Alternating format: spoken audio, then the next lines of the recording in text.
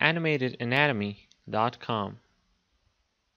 Hello and welcome to Animated Anatomy. In this lesson, I will be talking about the urinary system.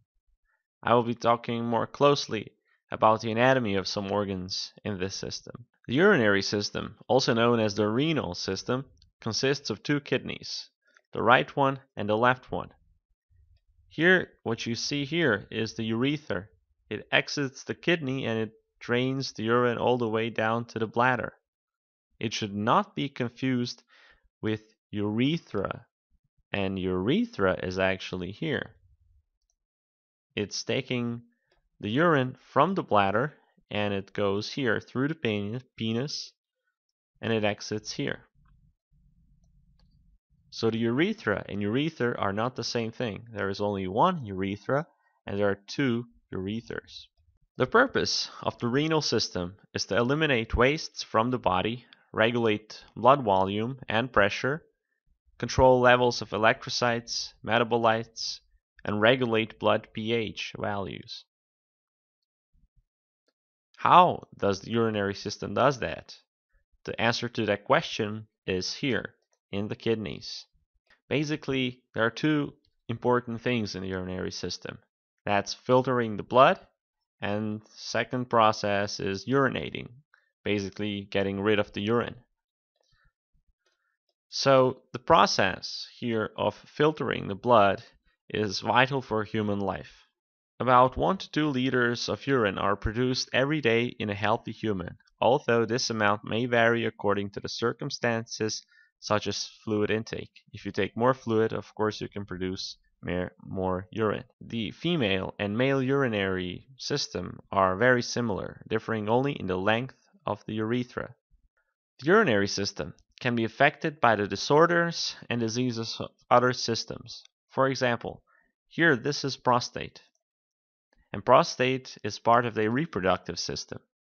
The prostate can grow in older men, and that way it can prevent the urine from leaving the bladder. Other diseases such as hypertension or diabetes can also affect the urinary system. The blood pressure is really important for the filtering of the blood here in the kidneys and the nephrons. Kidney diseases are normally investigated and treated by nephrologists, while the specialty of urology deals with the problems in the other organs of the urinary system.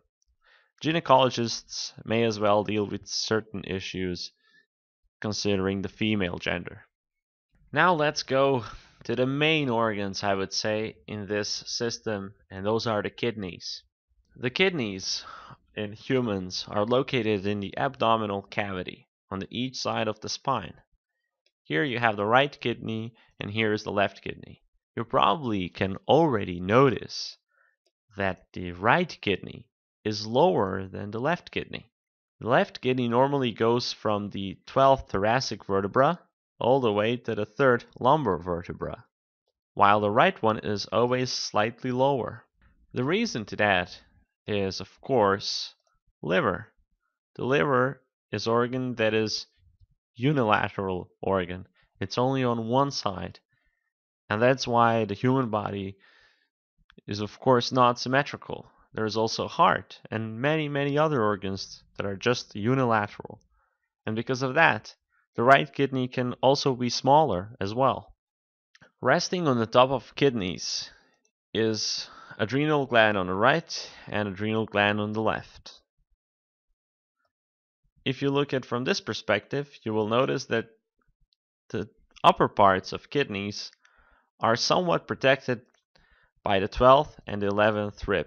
Each adult kidney weighs between 125 and 170 grams in males and between 115 and 155 grams in females. Now if we remove the skeletal system, we are just left here with kidneys. I will also remove the parts of the endocrine system, so we just look at our kidneys. The kidney is a bean-shaped structure, having a convex here and a concave border here. A recessed area here on the concave border is the renal hilum, where the renal artery enters the kidney and the renal vein and the ureter leave the kidney. Here you can see the renal vein, and here you can see the renal artery entering the kidney. Both of the kidneys move downwards on the inhalation in the lungs. The kidney is approximately from 11 to 14 centimeters in length, and 6 centimeters wide, and 4 centimeters thick. The substance, or the parenchyma of the kidney, is divided into two major structures: the outer part called the renal cortex, and here you have the renal medulla. The renal cortex is the outer portion of the kidney, between the renal capsule on the outside and the renal medulla on the inside. The sections of renal medulla, here and here, are called the renal pyramids. Between the renal pyramids, we have the cortical columns, and cortical columns are simply the projections of the cortex. The cortex contains the renal corpuscles, the renal tubules, and also it contains the cortical blood vessels and collecting ducts. The renal cortex is the part of the kidney where the ultrafiltration occurs and also erythropoietin is produced.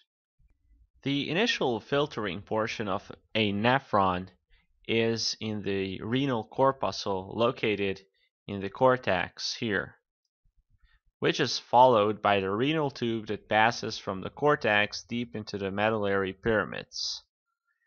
Part of the renal cortex, a medullary ray, is a collection of renal tubes that drains into a single collecting duct.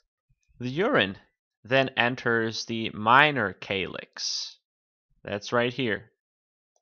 And we have, for example, here one more minor calyx, and this here is the major calyx. The urine then goes simply here, and it goes through the urethra and goes outside. You can see here the vein is also leaving the kidney, and this place is called the hilum. That's what I already said. Now I will just quickly explain what nephron is, and I will not be explaining this in details because that is not anatomy.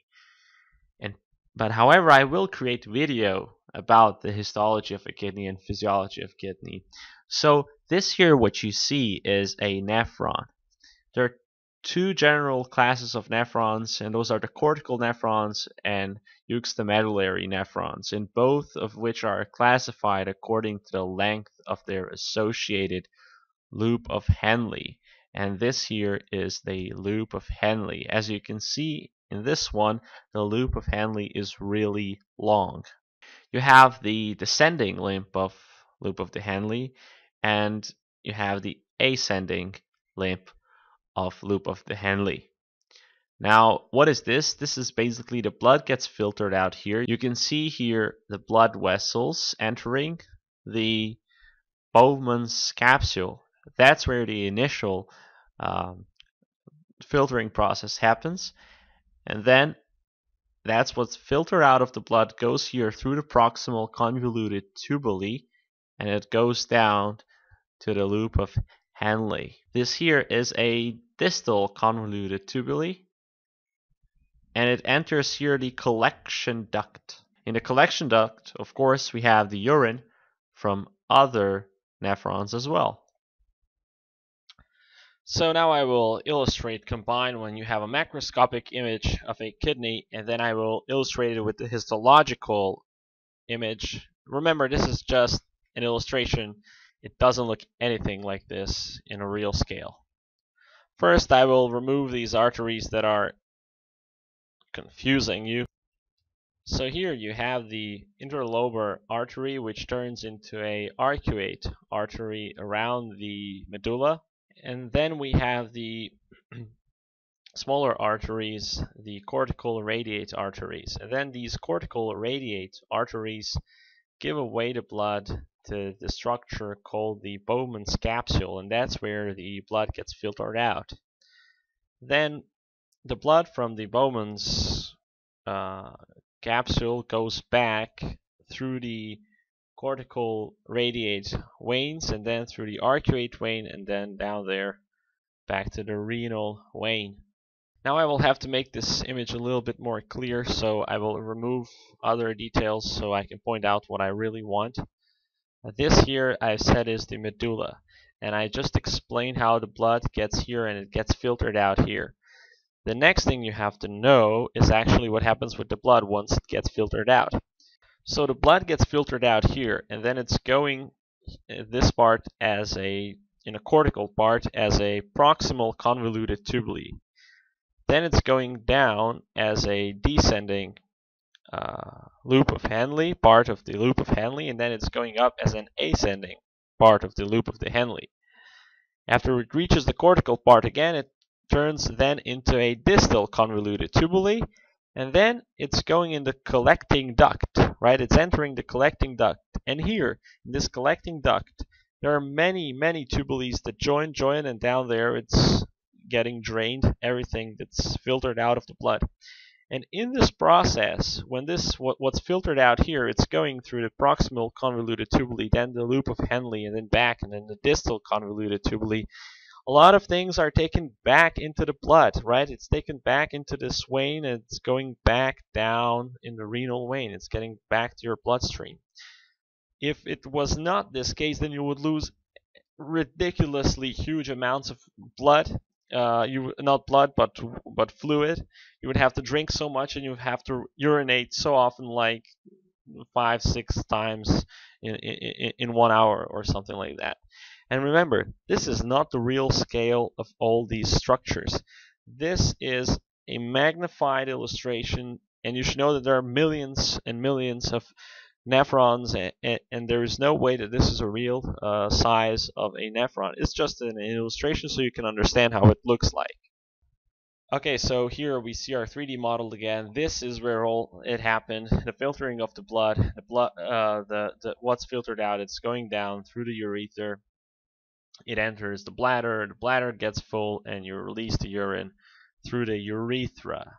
So urethra here, you can see the urethra, don't confuse it. Urethra and urethra are not the same thing, okay? Hello everyone, I developed Animated Anatomy that you can purchase on animatedanatomy.com. I put them links down there in the description, or you can click on a link here in a video. If you're not going to purchase my software, then at least make sure you leave a positive comment, subscribe, or like my video.